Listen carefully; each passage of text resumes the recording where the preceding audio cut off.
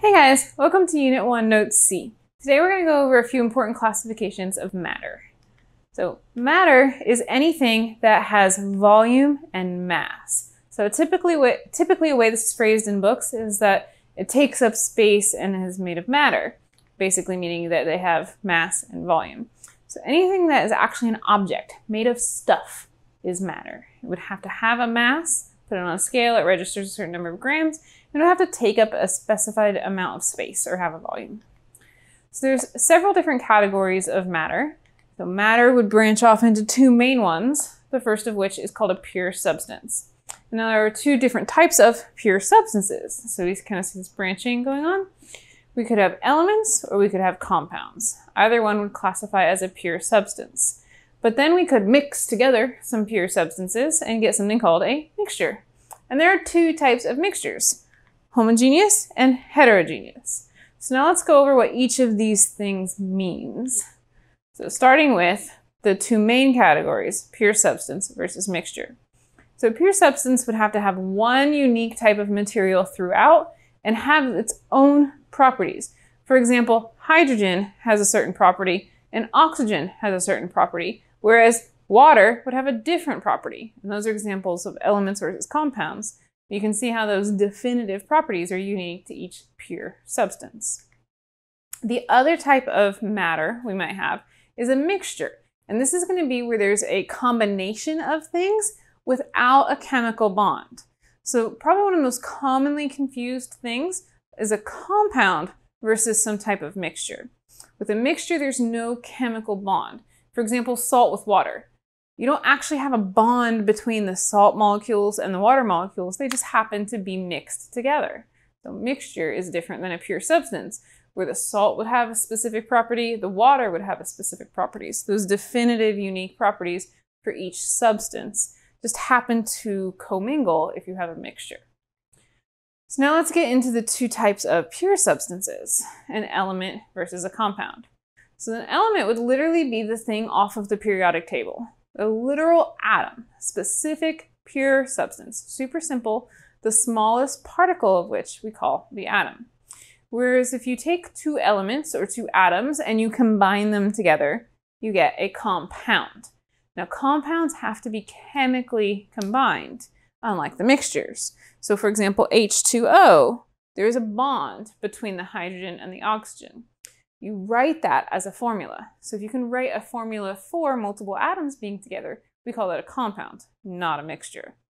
Now let's talk about the mixtures. Mixtures could either be homogeneous or the same throughout. Homo actually meaning same. Heterogeneous, hetero actually meaning different, would have a different composition throughout. So geneous kind of refers to the composition. Is it the same composition or a different composition? So some examples that kind of help with identifying homogeneous versus heterogeneous. Things that are the same throughout would be like a smoothie. If you got a strawberry banana smoothie and halfway through you decided, I don't like the strawberries, let's take them out. You couldn't reposition your straw to get banana only. You couldn't perform any kind of magic voodoo to get the strawberries out. They're there. It's all mixed through. It's the same throughout. No matter where you put your straw, no matter what you do to that smoothie, you got a strawberry and banana smoothie. It's mixed. It's the same throughout. It's uniform. Identical properties throughout the entire smoothie. Whereas a heterogeneous compound would be more like your soil or potpourri, that smelly stuff they put in the bathroom. A better example I like is Lucky Charms. Do you eat the marshmallows first? Do you eat the marshmallows last? The fact that you can choose is because it's heterogeneous. You can pick out the gross brown stuff versus the yummy marshmallows and eat them whenever you want. A salad would be another example. I want a tomato, I want a cucumber, I don't want any onions. I can pick around because it is heterogeneous. It's a different composition, and I can pick and choose what part I want. I can decide, actually, I don't want tomatoes on my salad and pick them out later because it's heterogeneous, as different properties. I can see that bright red tomato and just pick it out, no problem. Whereas I couldn't do that with my strawberries. So we have homogeneous versus heterogeneous. All right, so now let's talk about two important laws. Well, they're actually very similar.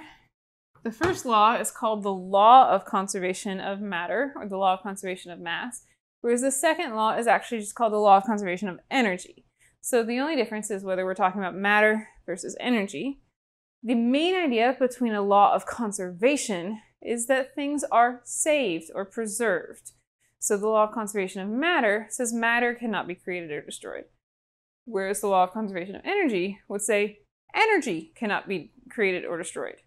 That doesn't mean it can't be transformed. For example, potential energy turning into kinetic energy, or wood turning into soot and ash when you burn it.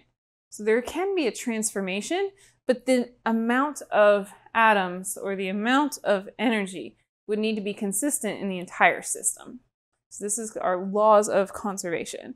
Remember, laws are things that are observed, things that are factual. There's no arguing with a law. It is a factual observation that matter does not just magically disappear. Energy doesn't magically appear. It's conserved no matter what.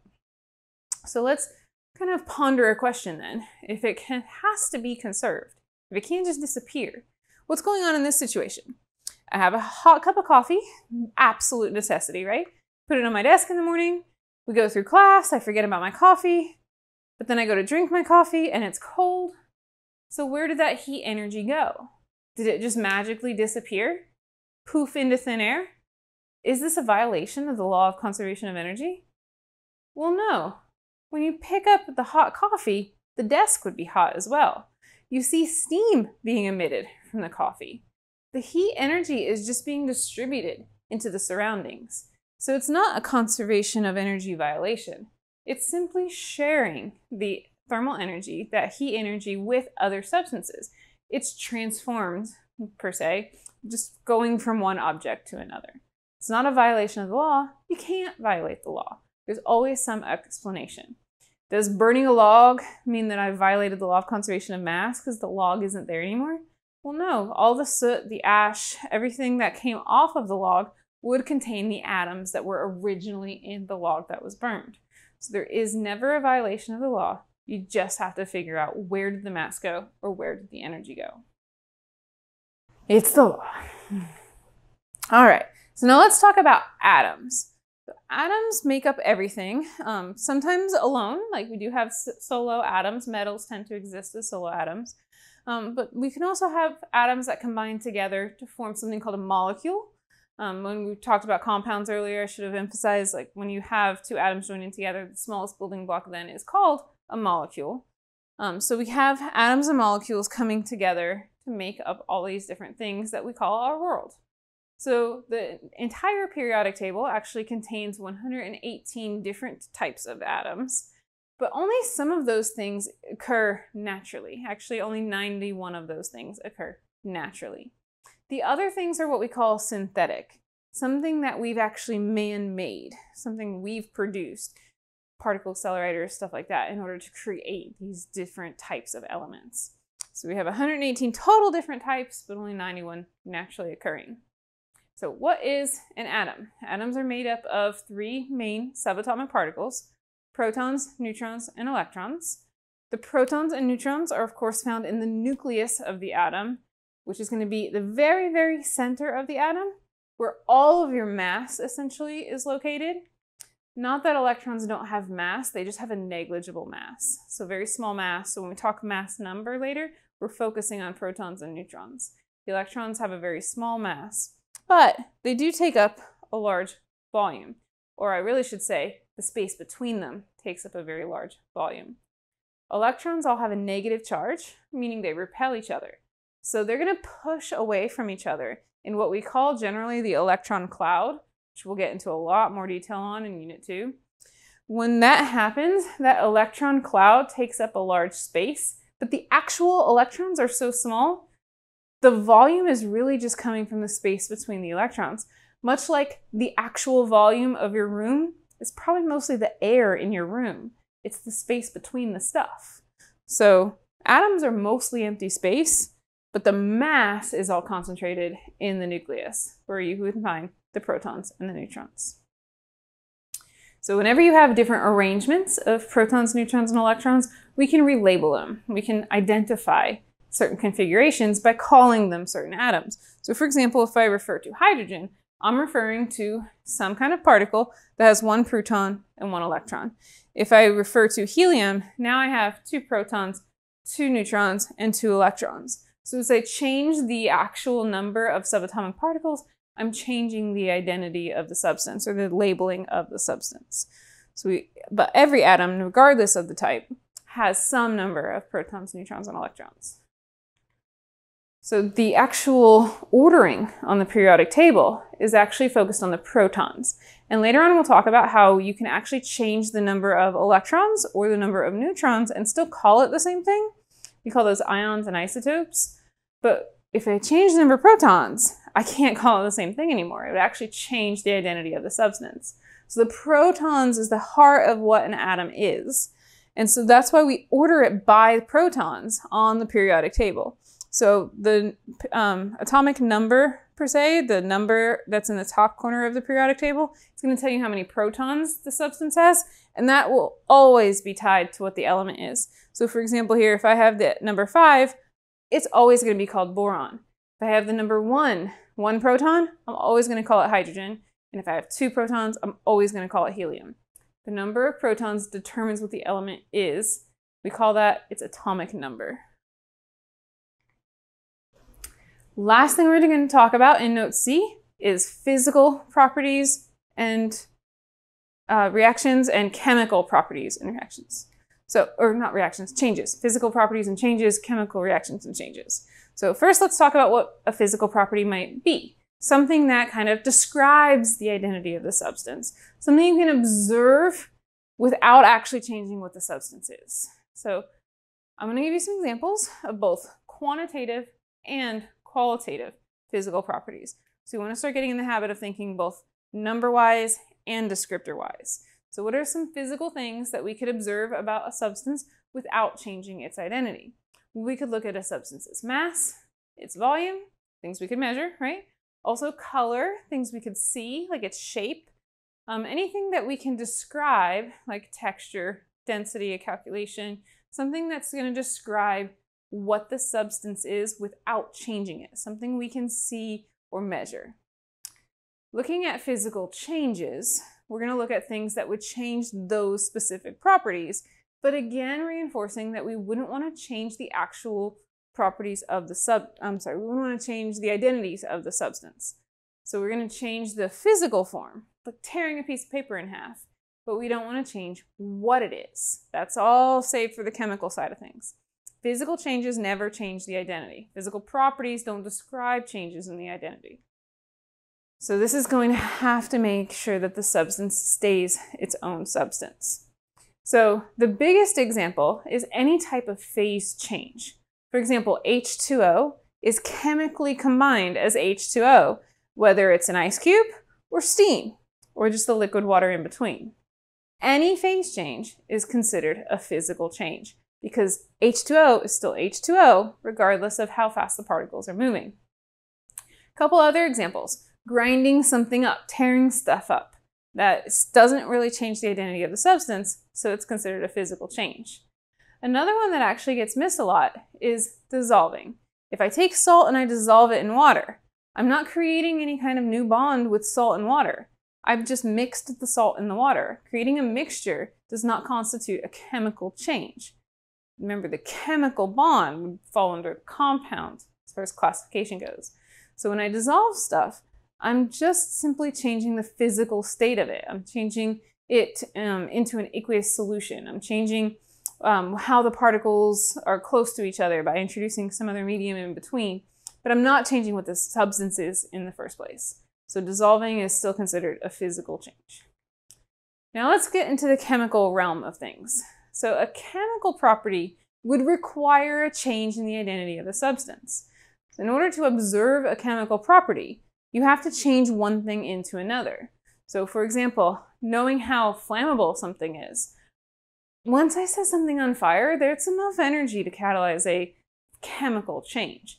So how likely that is to happen, something I can observe by setting it on fire, would be an indication of a chemical property.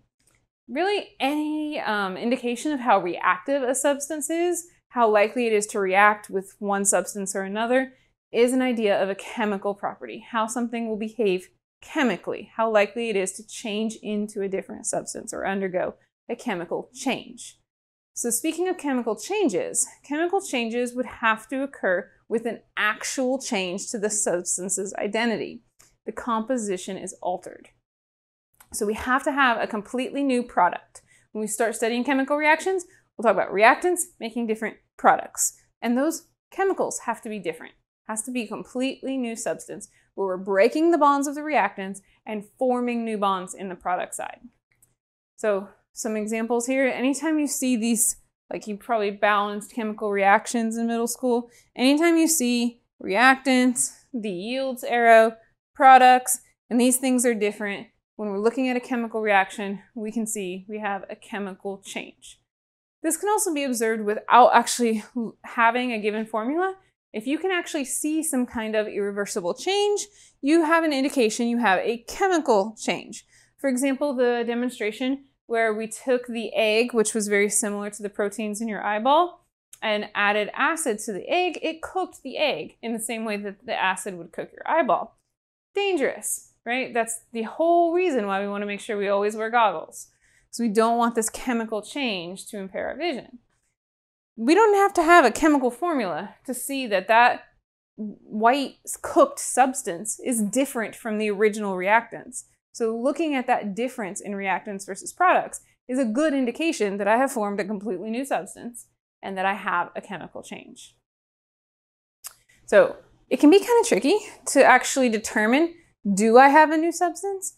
Is it just steam from a physical change, or is this some kind of new gas that was formed?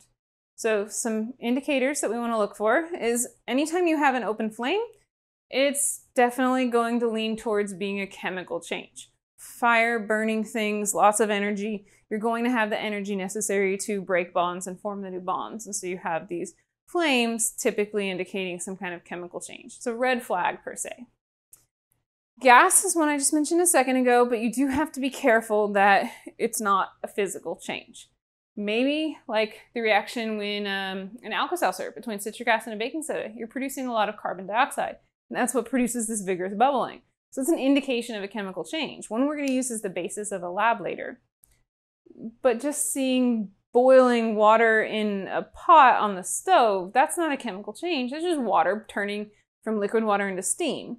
So you've got to put some thought into, is this a new gas that was formed, or am I doing something to just cause a phase change? So you just got to be careful with the gas given off, but a gas being given off actually can be a really good indicator of a chemical change. The other thing is sometimes the color of the reactants will be different than the color of the products. And so if you see a color change, that can be an indication that something new is formed. The idea here is we have to take something that we see with our eyes and try to make an inference about what's happening at a microscopic level. Did we form a new substance?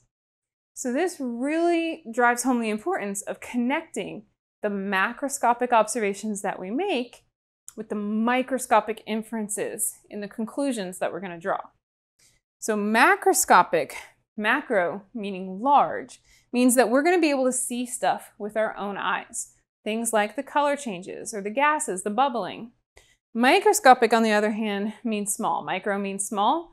And what we're trying to do here is figure out what we can't see. If it's microscopic, you can't see it with the naked eye. We would need a microscope, right?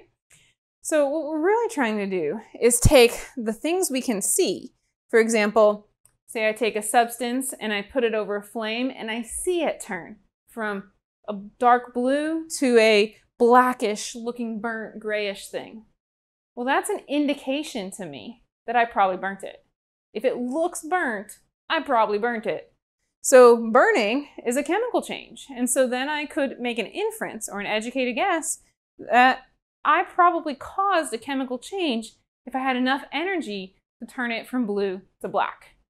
So we want to have evidence. We want to have a reason why we're making the inferences, but to make a conclusion, it is an inference. You just want to try to get enough data to support your inference. Macroscopic observations connecting to microscopic inferences. And that's the main point when you're doing a lab.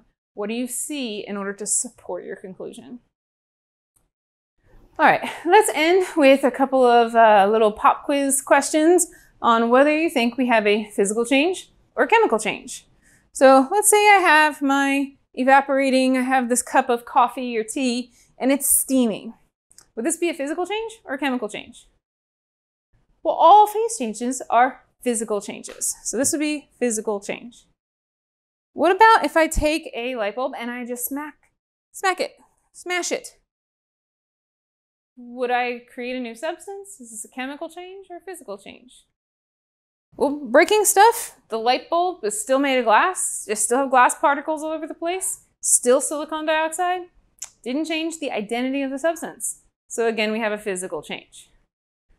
Next, I have a teapot boiling. So what about boiling or phase change? Any phase change is a physical change. So again, it's still a physical change on this one.